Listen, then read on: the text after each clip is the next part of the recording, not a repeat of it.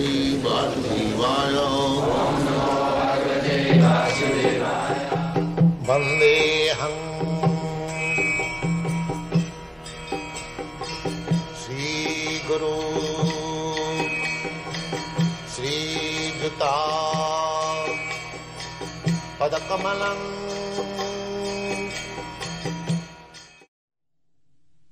So,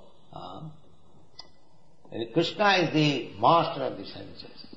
The whole world is struggling for sense gratification. Here is the simple philosophic truth that first of all let enjoy, let Krishna enjoy. He is the master. And then you enjoy. Tena taktena bhunjita isho manusya. Everything belongs to Krishna. Ishavasam idam sarvam. Everything belongs to Krishna. This is the mistake. Everything belongs to Krishna, but we are thinking everything belongs to me. This is illusion. Aham mameti. Aham mameti. Janasya mohoyam. Aham mameti. This is illusion. Everyone is thinking I am this body, and everything whatever we find in this world, that is to be enjoyed by me. This is the mistake of civilization. The knowledge is everything belongs to God. I can take only whatever He gives me kindly. Alas, tena taktena punjita. This is not Vaishnava philosophy. This is the fact. Nobody is proprietor. Ishavasam.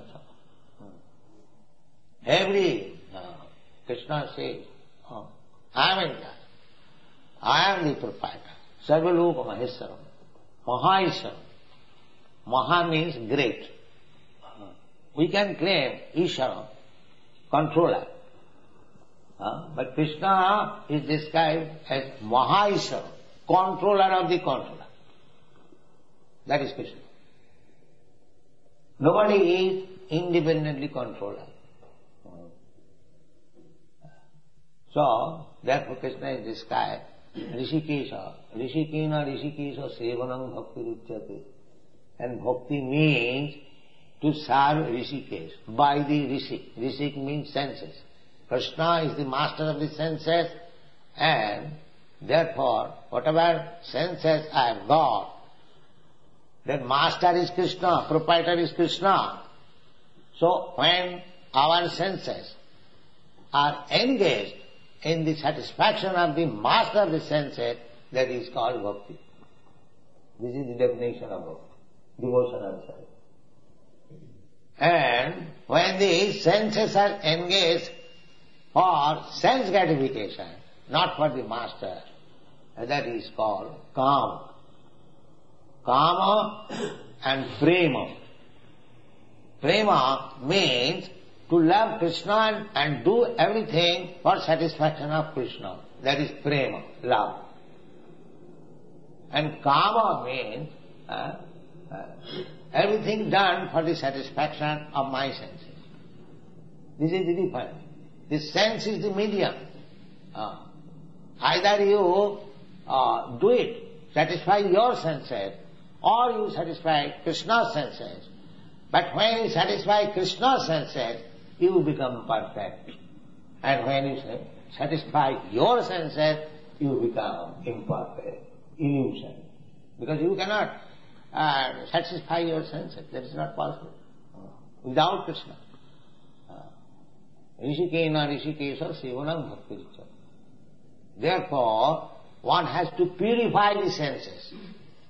At the present moment, everyone is trying to satisfy his senses. Aham mameti. Janasya mohoyam. Pumsang striyami punibhavameta. The whole material world is that there are two living entities, male and female.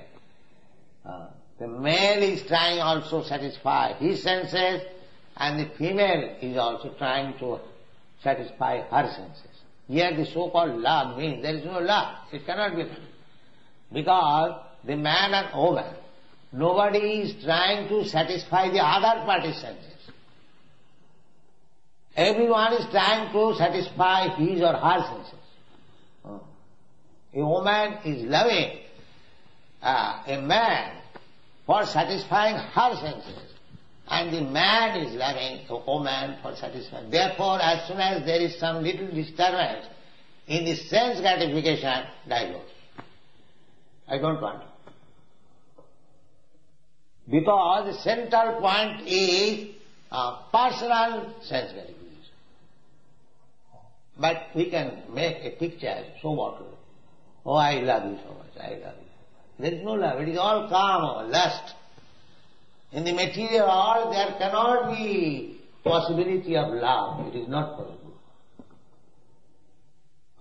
The so-called cheating only. I love you because you are beautiful, it will satisfy my senses.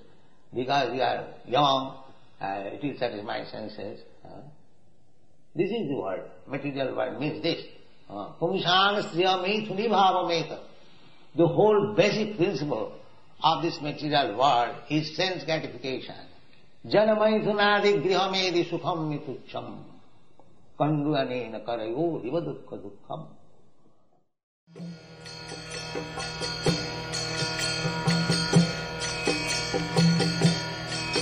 Hare Krishna, Krishna Krishna